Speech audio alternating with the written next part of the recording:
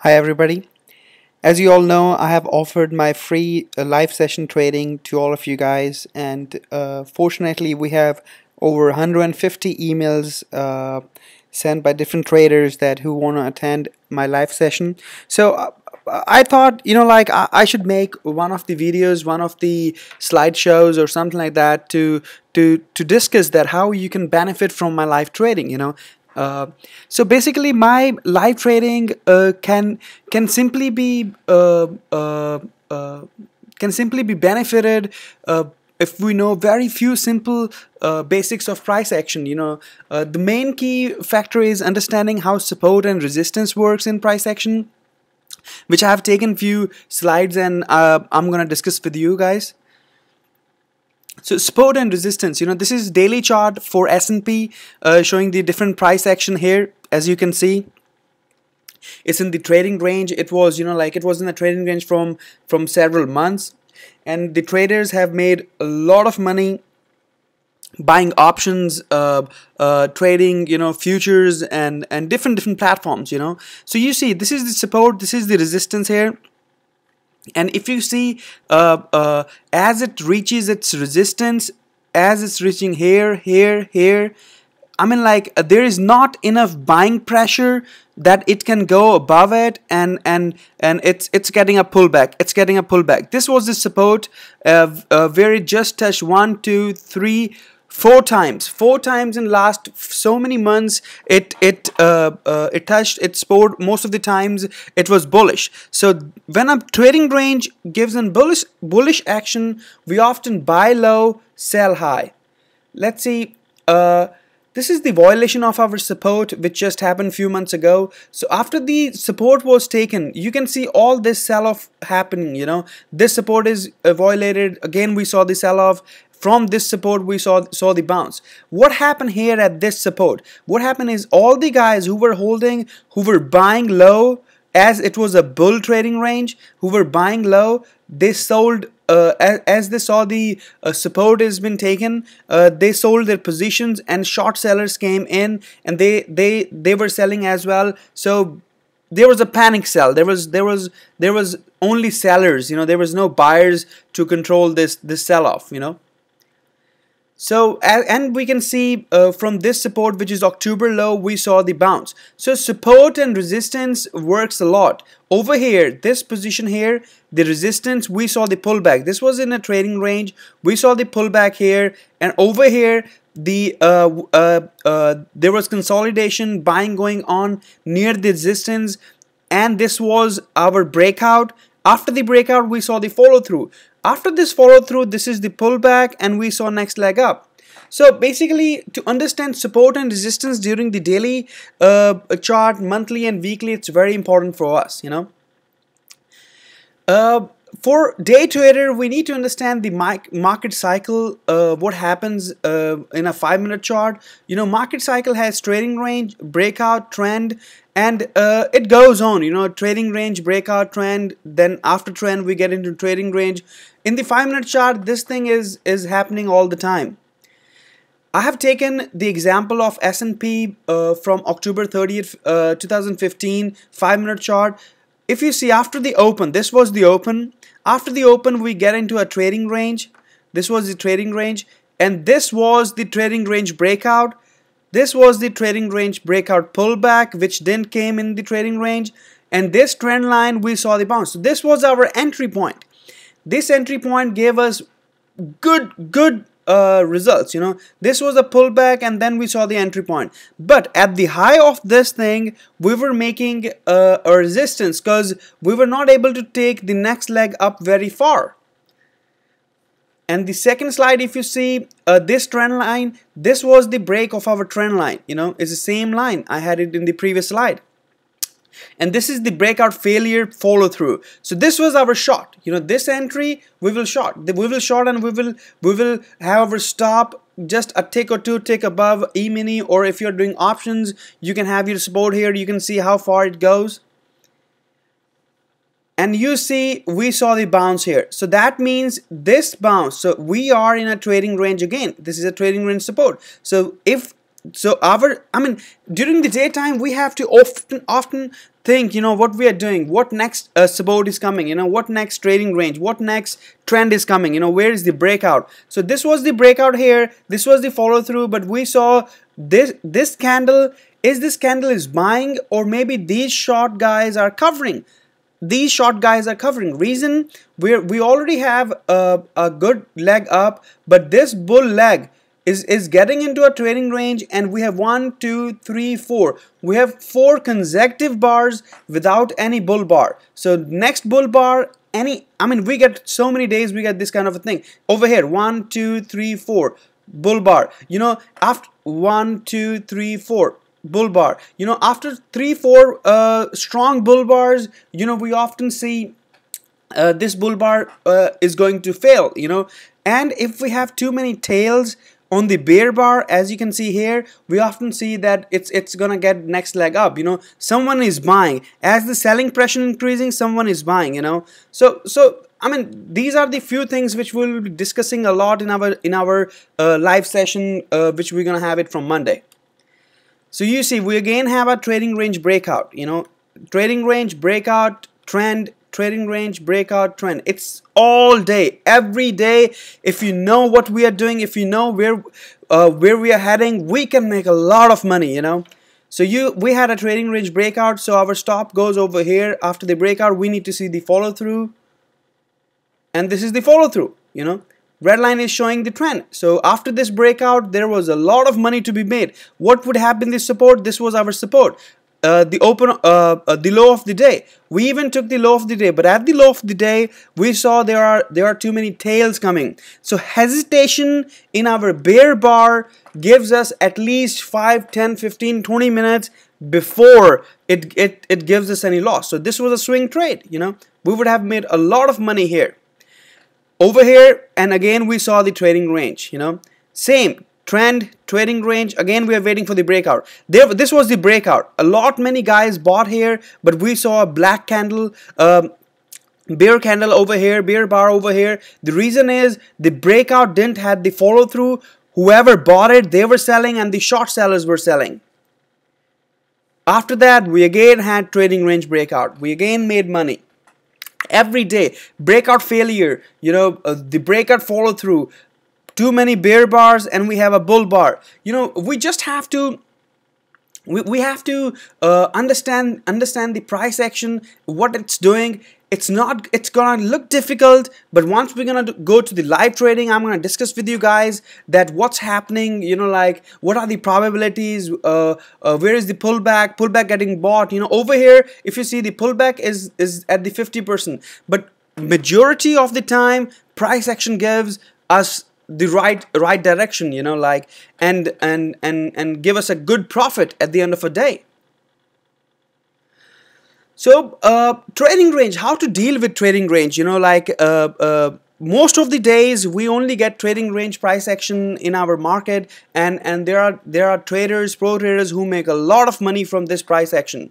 In a trading price action, it's very simple. We should be buying low. If we are in a bull trend and after a bull lag we're getting a trading range, you know, we should buy low, sell high. Or if we are in a bear trend, we should sell high and buy low, you know. And this goes all day long, and we can make a lot of money. You know, this is very profitable. Trading ranges are very, very profitable on a longer term, on a day trading, on a daily chart. If we do with the options and all that, you know, we go with the option buying and buy calls, buy puts and all. Okay, this is a trading range in an option trading, you know, how we can make a lot of money as a swing trader. You know, we should buy at the support, and we should sell at the resistance, you know. Buy at the support, sell at the resistance. That's all we should do, you know. Trading range gives a lot of money if we can just trade with options, you know. Okay, when should we buy? We should not buy our puts at this black candle. We should buy when it's going up. We should buy when it's going up, because at that time the price of your puts to buy will be very less, because the probability will not be seen as much. But as we are in a trading range, this has to fill. So most of the guys, they start scaling in. Like I didn't, yes, I didn't have this slide here, but yesterday, if you go to my Twitter account, you can see I made good money on Amazon. I scaled in higher and I think Monday it's going to be a black day for Amazon. You know, we can see a bad pullback. You know, that's again a probability. You know,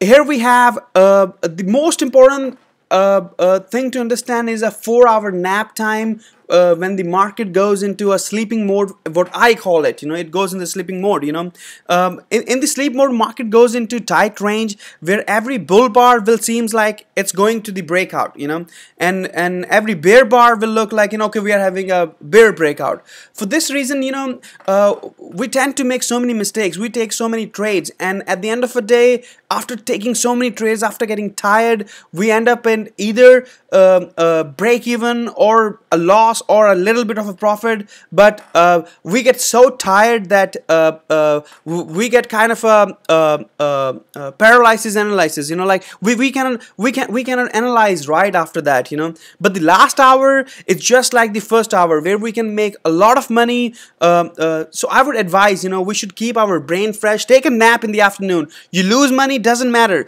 Last hour, first hour will give you so much money that we can make good living out of that.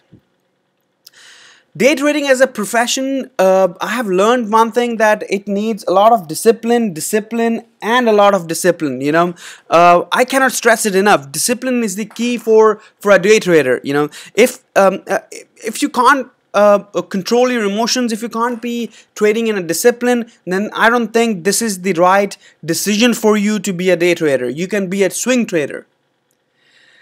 On a discipline, you know, I don't like to listen to TV, news, gurus, pundits. You know, like I often see the Fed news. When is the Fed news coming? Because, you know, when we are trading the market, S&P, Nasdaq, or any other market, you know, we're least concerned about the when is the earnings or something like that. You know, we are concerned about if the Fed, when is the Fed meeting. You know, when the Fed, any federal news can affect the market or not. You know. And I do not like to see someone else saying I bought this, I sold that. If we sheepwalk them, if we follow them, then how will we have confidence in our trade? How can we make money? We cannot make money likewise, you know. So I advise you, do not chase the trades. You know, it's someone else putting on Twitter, or someone else putting on any blog site, or asking you to pay them the money so that they can give you the leads. Why? You can do it yourself. You know, you do not need nobody. A human brain is self-sufficient. If you stress it enough, if you can be in discipline, you can make a lot of money. For any given reason, I do not feel I'm not ready for the trading, or I don't feel focused, or I had late night, you know, like something like that. I don't trade because I don't want to lose my money what I made yesterday or last month or last week, you know. The other thing is we often get emotional when we have mental stops. We do not want to have mental stops. That when mental stops, when trade goes against you or us, it takes us time to understand that it's going against us. So having good stop loss saves us from our bad decision. And trade, I mean, like if we trade stock to stock every day, jumping one stock, second stock, third stock, in a majority of a picture, we really lose a lot. You know, this is something from my thought. If you read this, this is sent to me by one of the very great traders. He emailed me this. I copy pasted here.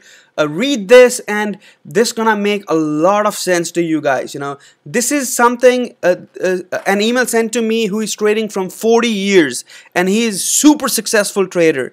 I was having a conversation with him on an email, and he sent me that. I'm gonna be quiet for a minute. Just read this.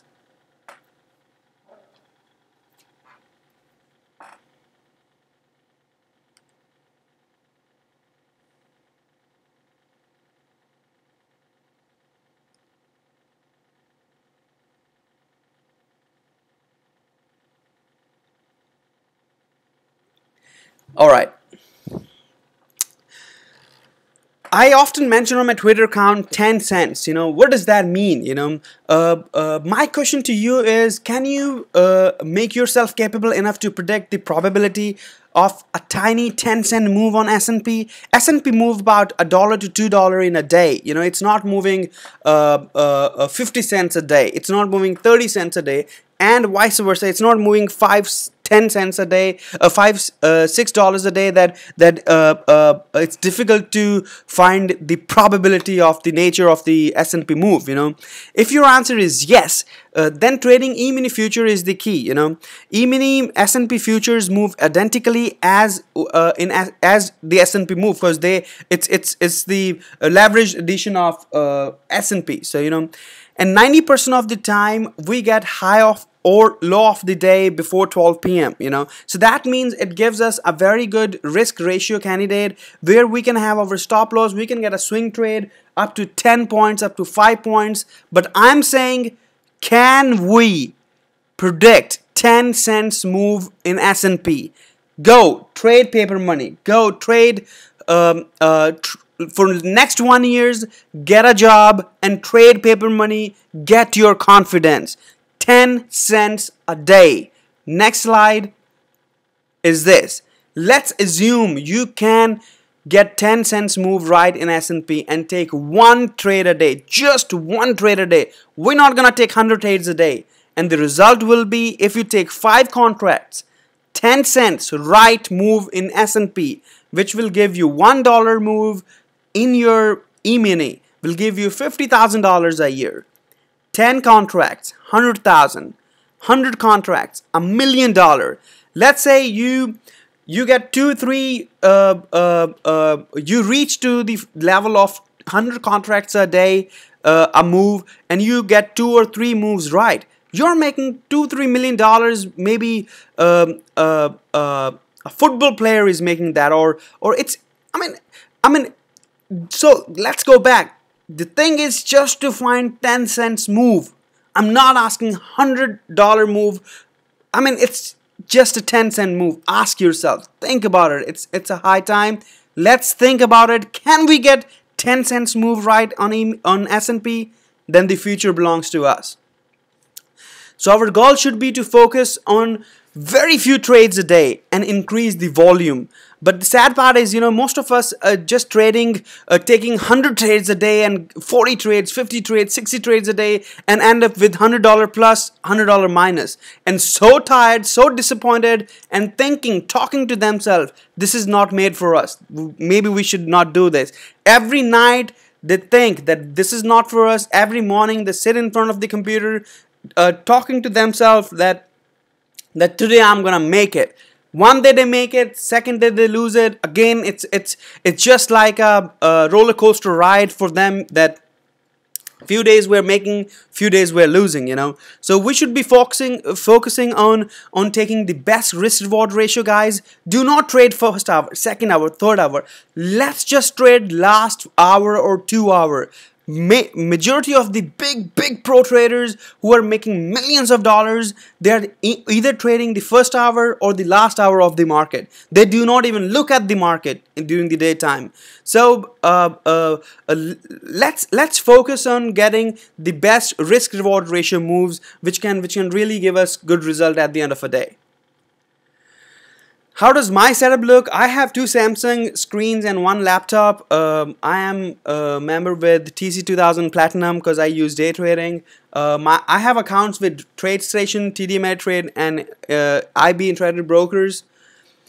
My first screen, I only have S&P, where I have 5-minute chart with 20 EMA, where if you see, most of the time when we are in the trading range, EMA goes around it, and at the open, this really helps me at the open. If we open here, like let's say we opened here and we get this bull rally, but we have to come back and test our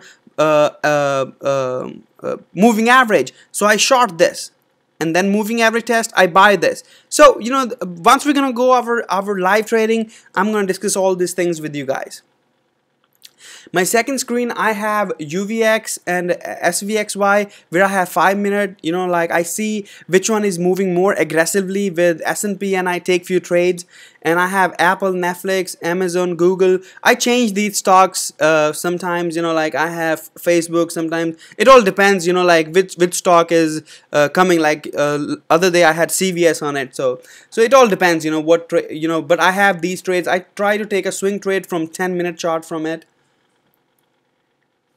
The last thing is my laptop. In my laptop, I take my trades, and I take my swing trades and position trades in IB count and day trading in TradeStation and TOS. The thing is, I don't want to micromanage my swing trades, because we get emotional when we see too much profit. Then we sell it, but we miss the major move of the stock. What we decided, we will move our stop losses here and there. So that tends to give us less profit in a trade where we can make a lot of money. So swing trades have a stop loss. Every evening I analyze my trade and I move my stop loss and all that, but I do not micromanage my swing trades. I have a problem which I'm working with. I often see my profit in a day, like how much I have made, how much I have lost, or something like that. But when I mix my swing position trade with day trading in the same account, sometimes I'm talking 2-3 years ago, I used to lose in day trading, and I'm making good in swing trading. I'll sell all my positions, and whereas the next day my swing position would have given me another a few $1,000s. So I took that decision a couple of years ago that I will not trade swing trades in the same account I day trade. Monthly, weekly, and daily charts. Our day trading is highly influenced by monthly and weekly charts, as most of the time our first week of the month is highly influenced by the close of the last month. Let's say like yesterday was the last day of the month and we closed very high, and pullback is due. So I'm assuming next week, coming week, will be a pullback week for us, and the last week is often influenced with the formation of the monthly candle. Like this week, which just went, it was all bull. We saw the pullback only on Friday, so we have to understand our monthly, weekly, daily charts. And for a day trader, it's very important to analyze in the morning that where are we in the monthly, weekly, and daily charts. If we're in a trading range, we're in a breakout point, where are we, what are we doing in these charts? This can really help us tremendously in our day trading. Live session. In my live session, I won't tell you when to sell or buy. Instead, I will share my views about the price action and probabilities, so you can become independent in future. In other words, I want to teach you how to fish. I don't wanna make you dependent on me. 1 month you are gonna take this live session, a couple of months. After that, you don't need me. You don't need nobody out there. A human is a self-sufficient person. His brain is self-sufficient. We make our brain dependent. We make ourselves dependent by saying we cannot do this. We can do anything.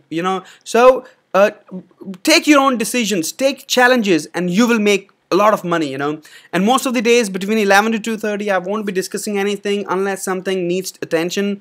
And in my live trading, I will be discussing detailed about price action, and we will be discussing about a bigger picture, wedges and double tops and all that. And slowly, I'm working on a book. I'm working on a good study material, which I'll be presenting you guys very soon. That will be very elaborated. So basically, I'm a very big fan of Mr. Albrook. He has detailed too much in his books.